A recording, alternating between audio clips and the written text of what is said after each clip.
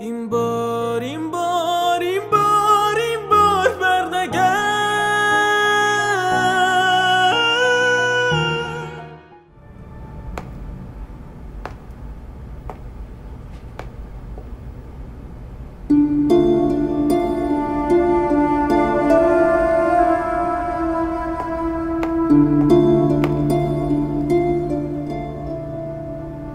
بگم برسوننتون؟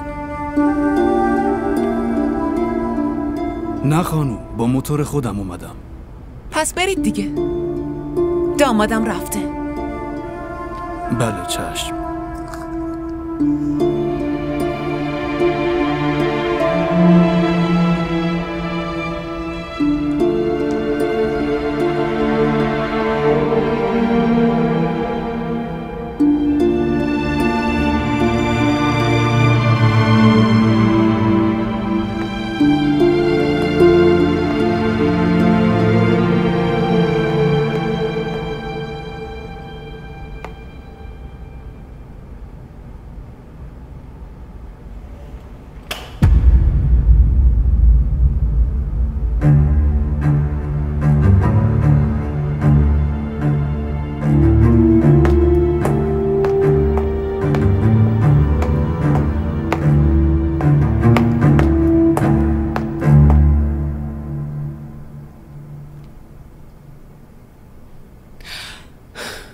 مال کجایی؟ بذار یه جور دیگه بپرسم. الان جایو داری که بری؟ میدونی چرا امروز با دوست پسرت نرفتی؟ چون که دستگیر شدش. فردا بازجویی میشه، بعدم دادگاه شروع میشه. ولی تا حکمش بیاد چند ماهی طول میکشه.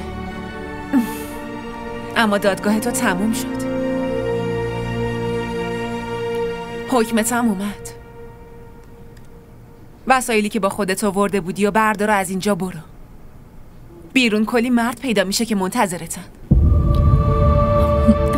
آخه کجا برم؟ بعدم چطوری برم؟ من که هیچی. آقا دیوان، یه پولی بهش بده. هر چقدر دلش میخواد از اونم بیشتر بهش بده. دوباره که اومدم بالا نمیخوام ریختتو ببینم، چون تو انقدر خوشگلی که میبینمت قبطه میخورم، ولی انقدر زشتی که دلم میخواد رو صورتت توف بندازم.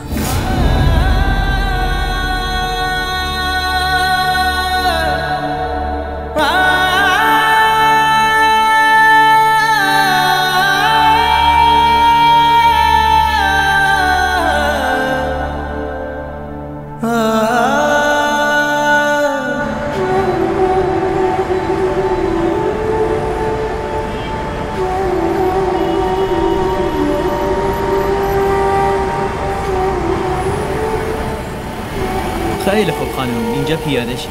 به هم گفتن همینجا پیاده‌تون کنم. نه لطفاً اینجا نه. شما همونجا برسونیدم، همون آپارتمانی که خونم بود. باشه میبرمتون، ولی خبر دارید که اونا از اونجا رفتن؟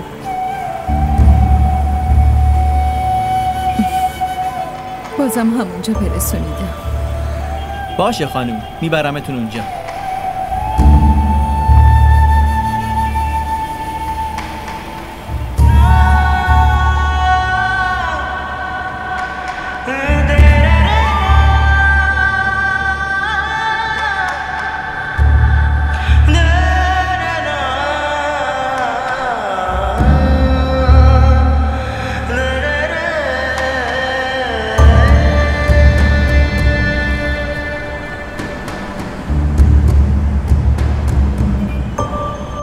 من خیلی رو اون آدم دقیق شدم مهتاب خانم. وقتی می اومد اینجا رنگش می پرید، این پا اون پا می کرد. وقتی که می خندید هر کی می دیدش گریش می گرفت. کاملا از چهرش مشخص بود که زنش داره اذیتش میکنه. با این حال میخواست جلوشو بگیره و زندگیشو نجات بده. حالا یا به خاطر بچهش یا از روی علاقه؟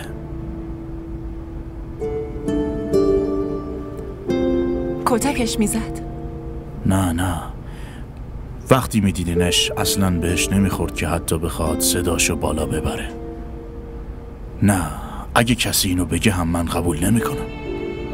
مرد به این مهربونی هم هست؟ حتما کتکش میزده. دختری که انقدر دوستش داشته باشن از همه کمبودا میگذره. تو اشتباه میکنی دیوان. کوچیکش میکرده. بعضی وقتا هم اینطوری میشه که دختر میخواد بقیه بهش ارزش بدن. اون باهاش چطوری بود؟ خیلی خوب بود. پس همه چی که خوب بوده دیوان. دیگه برای چی به هم زنگ میزدی؟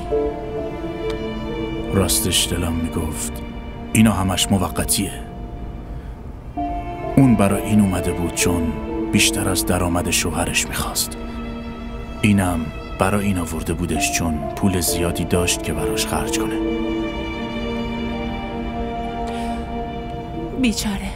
اون بیچاره نیست مهتاب خانم.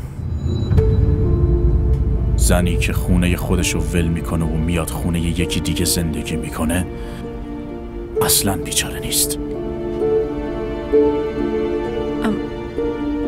پس چرا وقتی داشتم بیرونش میکردم دلم سوخت؟ شما وقتی دیدینش که بدجوری زمین خورده بود برا همین دلتون سوخت. ولی وقتی من دیدمش اون روی ابرا بود، جوری که حتی به زمینم نگاه نمی کرد. خانم کجا رفته؟ یعنی این موقع شب کجا رو داره که بره؟ راستش اینو نمیدونم خانم، ولی حتما یه بار پیش اونی میره که دفعه اول ولش کرد و اومد اینجا. چطوری؟ از اون که طلاق گرفته اونجا چی گیرش میاد؟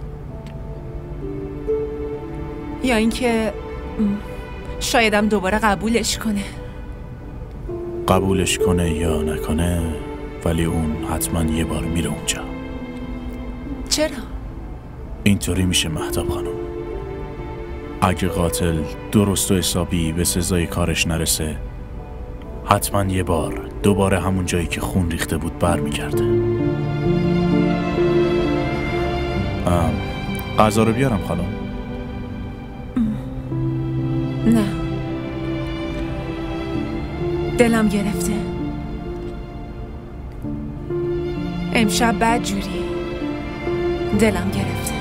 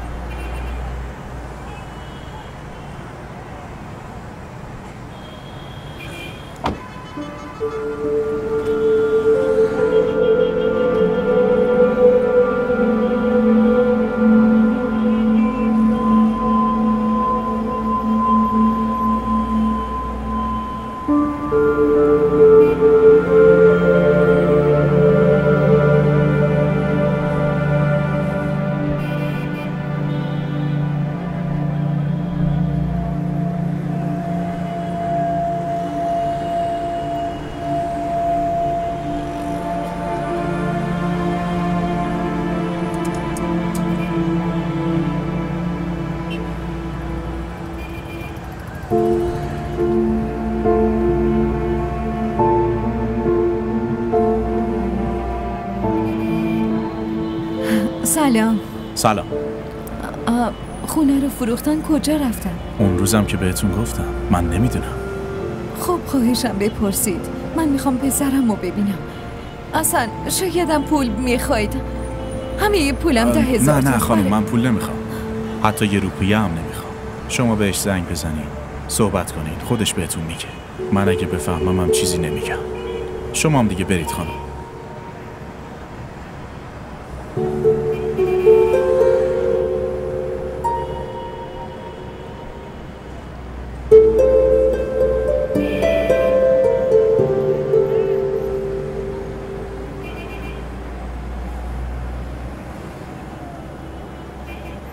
کسی تو آپارتمانمون هم ازش خبر نداره خانم.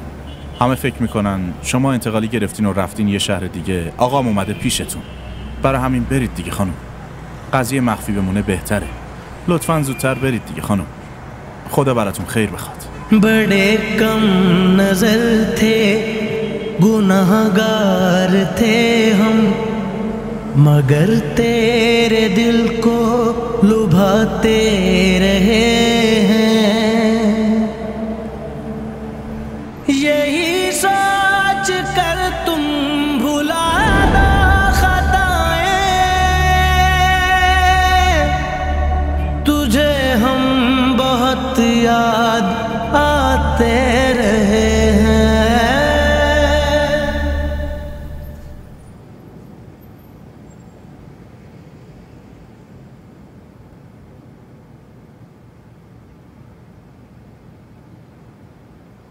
چه کار میکنی؟ سیم کارتمو در آوردم. مگه چی شده؟ همینطوری گفتم همش باید با دوستای بابا حرف بزنم و بهشون بگم که دیگه از این دنیا رفته. اینطوری دلم میگیره. همش یادش میافتم. بیا دست تو باشه. چی شده؟ یعنی چی شده؟ چند روزه که فقط آقا دانیال داره به خط بابا زنگ میزنه. یه بارم که روحام زنگ زد. دیگه کی زنگ زده که دلت بخواد بگیره؟ من خوابم میاد. یادم نمیاد تو این یه سال یه دفعه هم ساعت 10:30 خوابیده باشی. آها یه بار اینطوری شد. اون شب تب داشتی. دکتر داروی خواب آور بهت داده بود. الانم داروی خواب آور خوردم. چرا؟ هیچیه، فقط برای اینکه حس کردم الانم دارم تب میکنم. یه چیزی رو داری مخفی میکنی ازم؟ چی میگی؟ مگه تبم مخفی کردن داره؟ پاشو برو، میخوام بگیرم بخوابم.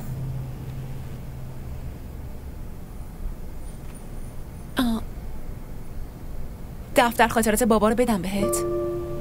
وا چرا؟ قبل اینکه بخوابی یه بار دیگه بخونش. ببین بابا صفحات آخر چی نوشته بود. شب بخیر.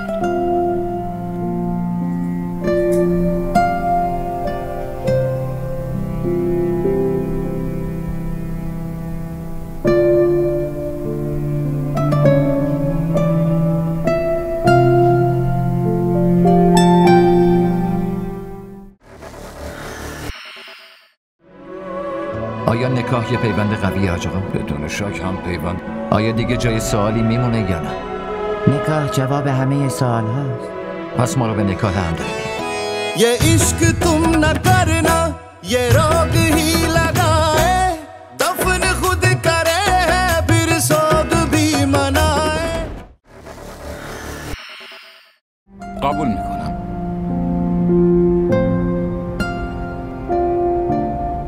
اما از فردا 50-50. عالیه. پس دست بده.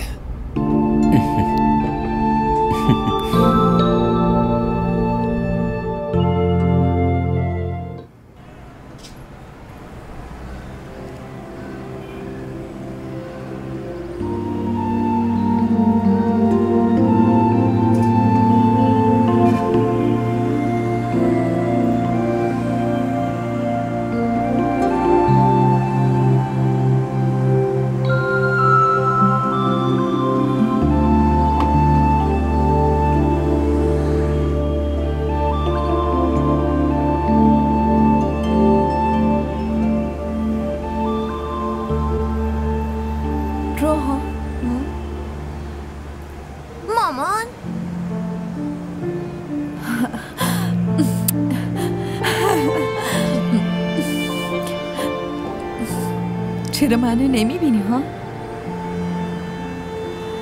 بابا اجازه نمیده؟ نه، خودم به بابا گفته بودم. ببین اون ماشین باباست. شما برو، مامانمه.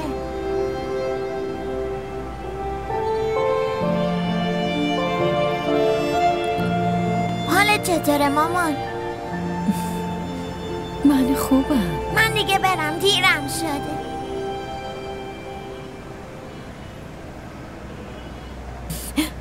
بعضی وقتا بیام ببینمت. اینجا؟ نه، دوستا میپرسن این خانم کیه.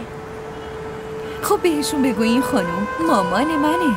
اینو نمیگن، چون میپرسن چرا میادم مدرسه میبینت. شماره موبایلتو بهم بده، تلفنی با هم حرف میزنیم.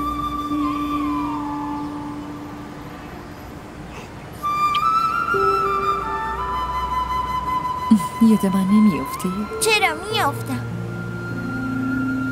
دلت نمیخواد منو ببینی؟ دلم میخواد مامان. پس برای چی گفتی تلفنی با هم حرف بزنیم ها؟ دیرم شده مامان.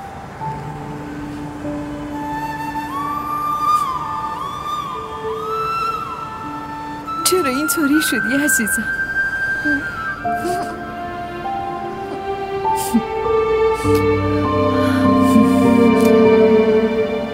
هفته یه بار بیام دیدنت؟ هفته که زود میگذره. ماهی یه دفعه خوبه باشه؟ باشه.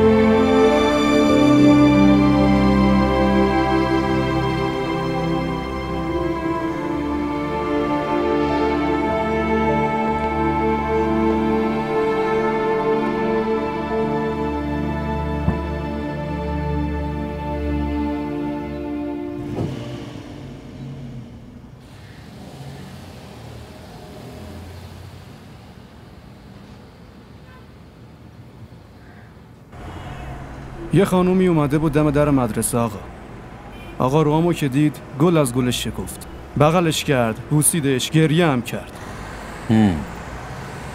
آقا روحام بهم گفتش که تو برو، این مامان منه. آها، واقعا مامانشه آقا دانیال؟ آره.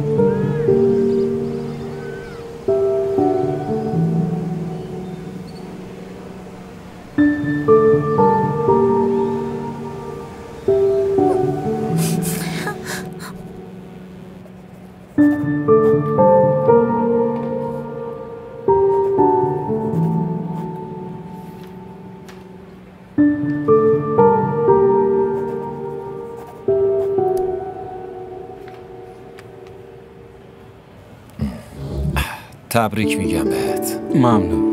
بیا دفترتو نشونت بدم.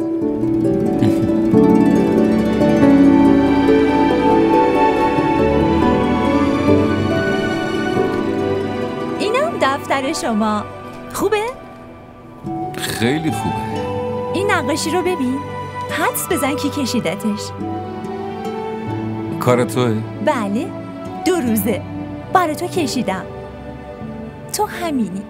هم از درون هم از بیرون. انقدر که رنگ و رنگ نیستن. دقیقاً همینی. فقط اون رنگ تو با خودش برده. خب که چی؟ دوباره پر از رنگ شو. دوباره پر از زندگی شو. باشه بیا.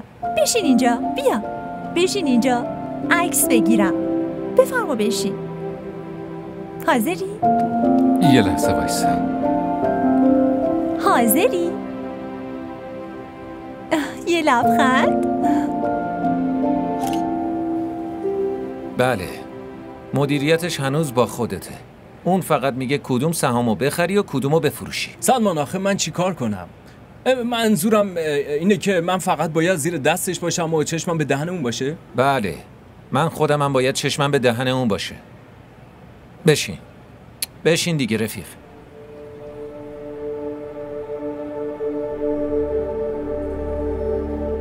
گوش کن، یه سری چیزا یاد گرفتنی و یه سری فهمیدنی.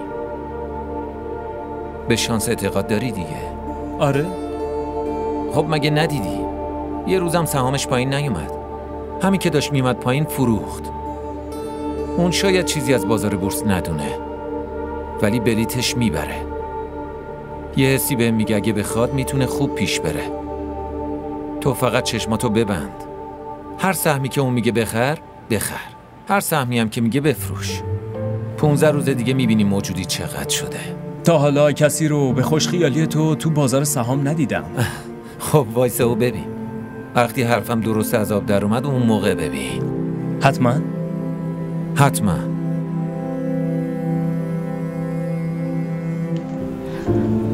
خیلی خوب، تو برو کتابتو بردار، منم زود میام. برو.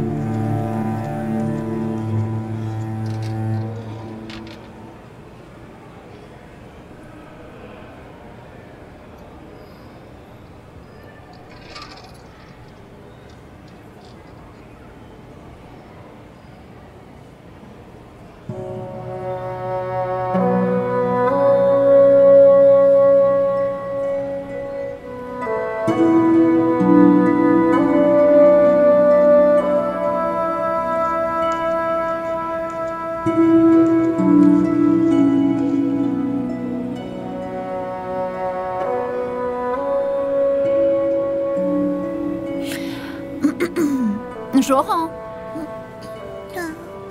بله خانم. داری چی کار میکنی؟ کتاب میخوندم، خوابم گرفت. میدونی یه کلاستو نیومدی؟ ببخشید. بشین.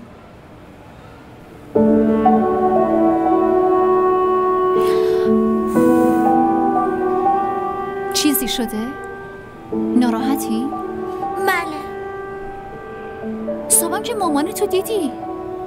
بازم ناراحتی؟ چی شده؟ مشکلی هست؟ مامانم گفت منو خیلی دوست داره. خب این چه عیبی داره؟ مامانا همیشه بچه‌شونو دوست دارن. همیشه نه خانم. وقتی مرخصی میگیرم میرم برای خودشون تعطیلات نه. خب اون موقع با هم یکم مشکل داشتن. وقتی مامان باباها با هم مشکل دارن یه چند وقتی میرن مرخصی. هنوزم مشکل دارم. مامانم فقط اومد منو ببینه، بابامو که ندید. آره. خب هنوز مشکل دارن. میدونید خیلی داشت گریه میکرد، با ماشینش هم نبود. مطمئنی؟ بله خانم، خودم دیدم تو ریکشا نشسته بود. آخه مگه میشه؟ بابام که میگه اون خیلی پول داره، همیشه هم با ماشین میومد دیدنم. یه ماشین بزرگ. بابام برای همین یه ماشین بزرگ خریده. بعدا با هم حرف میزنیم. الان باید برم سر کلاس بشه.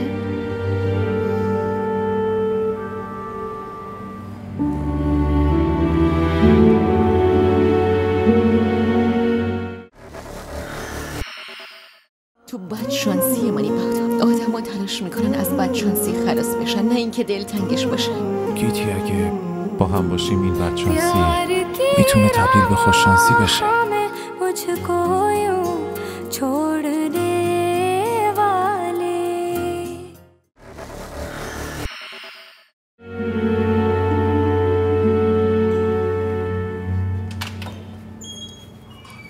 بفرمایید داخل خانم.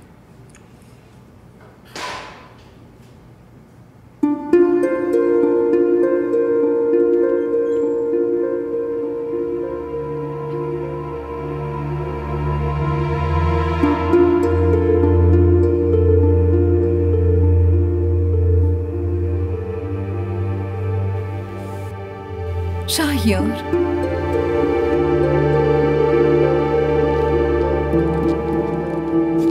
تویی؟ اینجا؟ برای چی اومدی؟ باشه دیگه برو برگرد پیش شوهرت. اگه زنم بفهمه اومدی اینجا دیدنم بدبختم میکنه.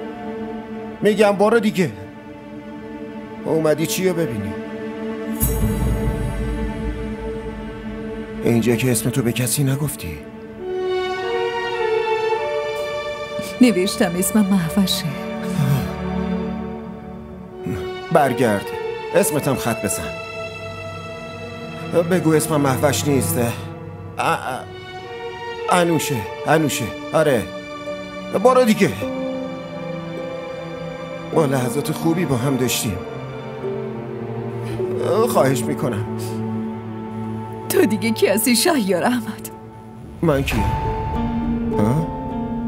تو چی فکر کردی؟ فکر کردی دانیالم؟ هی سرکار، این کیه؟ بیاین ببرینش، من نمیشناسمش. برای چی اومدی دیدنم؟ از اینجا برو لطفا. زنت راست میگفت. گفت از کجا اومدی؟ حالا تو بهم بگو تو از کجا اومدی؟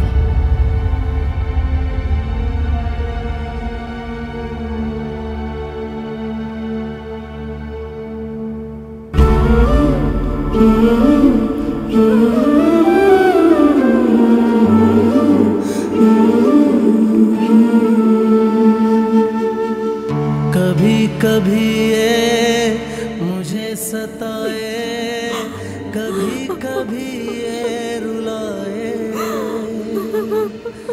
कभी कभी ये मुझे सताए, कभी कभी ये रुलाए.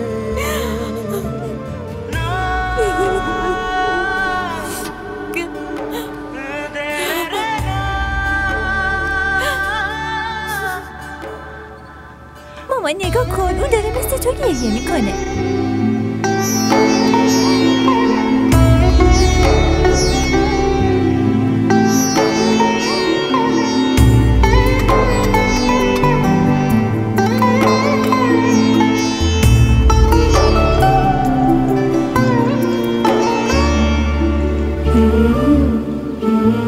بیا بشین اینجا. بیا.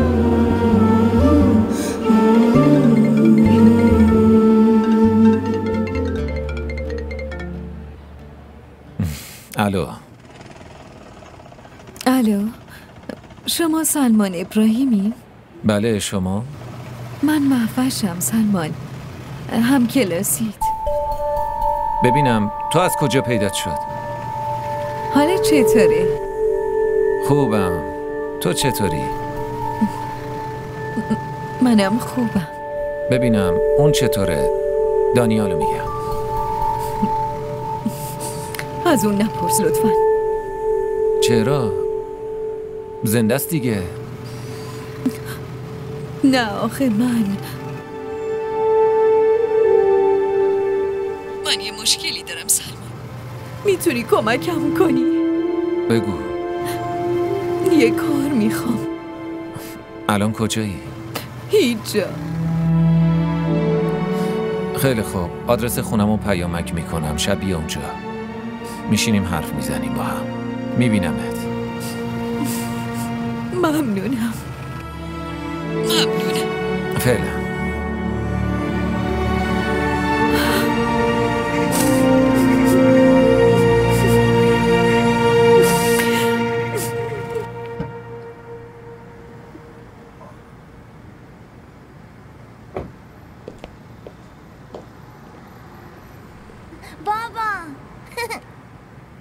روحا چی شده امروز؟ چه بغلی کردین؟ دلم براتون تنگ شده بود. دروغ میگی. راستشو بگو ببینم چی شده؟ راستشو میگم بابا، دلم تنگ شده بود. میدونی قبل از اینکه بفرستمت مدرسه چه فکری میکردم؟ چی؟ مظلومی، ولی اتفاقا خیلی هم بدجنسی.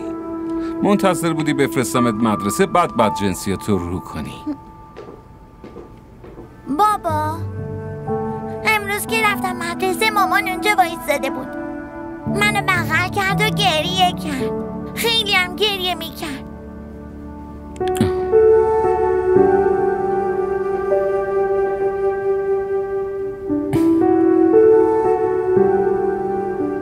میدونم. با خودم فکر کردم اگه شما رو اینطوری بغل میکرد و گریه میکرد شما بهش میگفتی اب نداره و میآوردیش خونه. مشقاتو نوشتی؟ خیلی وقت نوشتم. باشه من برم لباسمو عوض کنم بعد میشینیم غذا میخوریم. اون ماشینم نداشت بابا، با ریکشا اومده بود. با ریکشا هم برگشت. حس میکردم اومده عذرخواهی کنه ازمون.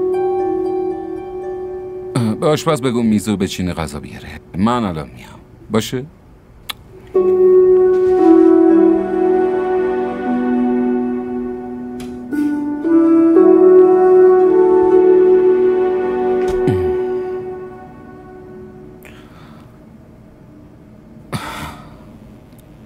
ماشینم نداشت بابا، با ریکشا اومده بود. با ریکشا هم برگشت. حس میکردم اومده ازمون عذرخواهی کنه.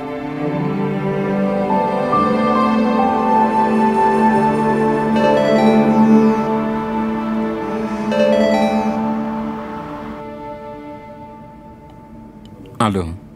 تلویزیونو دیدی؟ نه همین الان رسیدم خونه. یعنی خبرش هم نشنیدی؟ چه خبریه؟ خب شهیار احمد و اطلاعات دستگیر کرده. زنش هم همه چی ازش گرفته.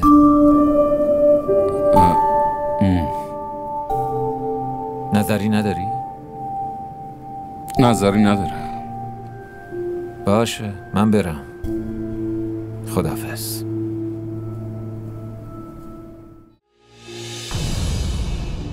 این بار این بار این بار این بار برنگرد.